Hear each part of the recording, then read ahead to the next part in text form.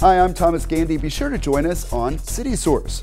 Irving Solid Waste Services resumes twice-a-week trash collection on December 4th. The Solid Waste Services Director will be in studio to talk about the change. Plus, see some of the steps it takes to transplant trees. It is work making a difference as the city expands and renovates Keeler Park.